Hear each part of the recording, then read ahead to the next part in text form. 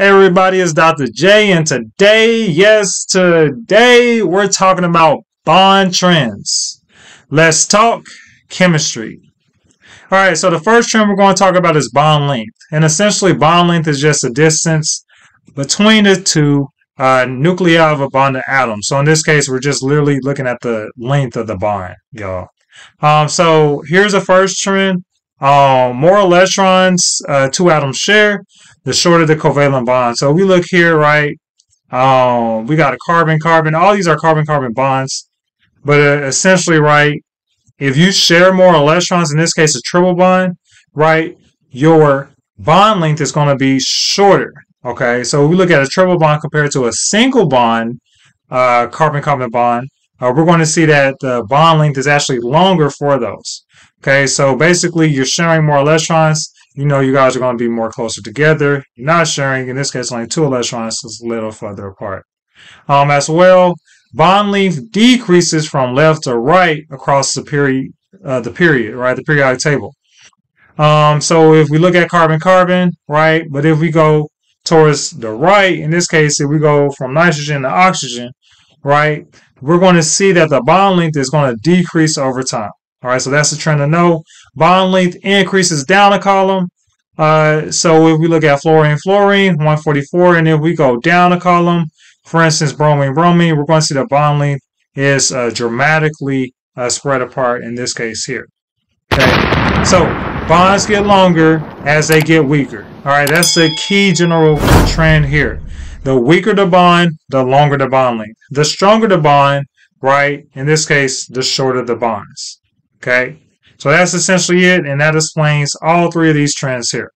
Okay, so now let's talk about bond energy. Bond energy is the amount of energy it takes to break 1 mole of a bond in a gas phase.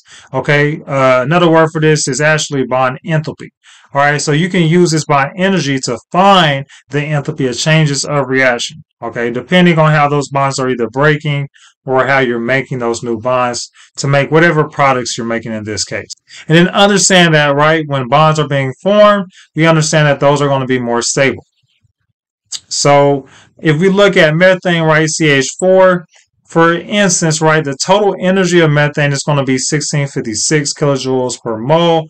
But we got to understand, right, that if we look at here methane, we have a carbon bond to a hydrogen bond. So we have one of these, but in reality, we have 4 CH bonds. Okay, so we can estimate any CH bond based on this fact. So in this case, if we wanted to, we could just divide that by 4, and that's how we get 414 kilojoules per mole for this particular CH bond, right?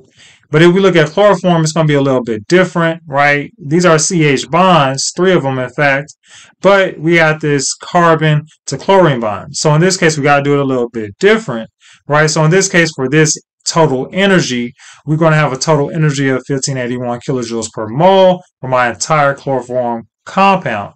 Now we can use the CH bond that we know is going to be 414, right? And we could determine the chlorine to carbon bond here.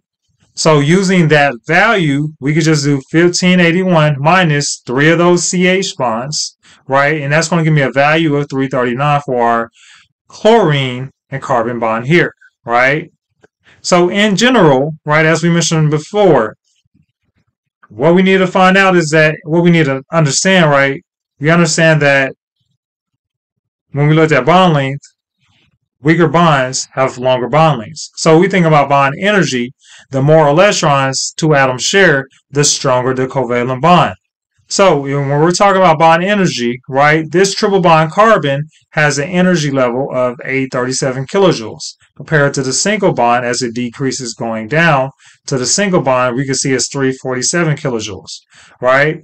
So we can see the bond energy for triple bonds is extremely high, but we also know that the bond length is pretty short. Compared to the single bond, what do we notice? The bond energy pretty low, but we understand that the bond length will be pretty big for those. Okay, so the shorter the covalent bond, the stronger the bond, right? So once again, going back, right, if we look at bromine, fluorine, 237, bromine, chlorine, 218, bromine, 196. So once again, we think about bond length. Bromine had the longest bond length. Because it has the longest bond length, it's going to be the weakest bond. Okay, that's it. Bonds get weaker down the column. Bonds get stronger across the period. So basically, it's the opposite effect here.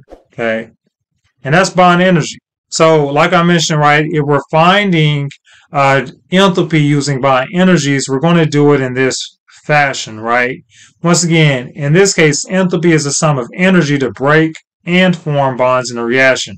So basically, if we're going to do this method, we need to understand that in this case, if you're breaking a bond, that's going to require energy. So you're requiring energy, you're absorbing energy, that's going to be an endothermic reaction, right? And if your bond is forming, releasing energy, then that's going to be an exothermic reaction. All right, endothermic, exothermic, everybody, check out the video about enthalpy, right? Check out the video about enthalpy to learn more about all things enthalpy.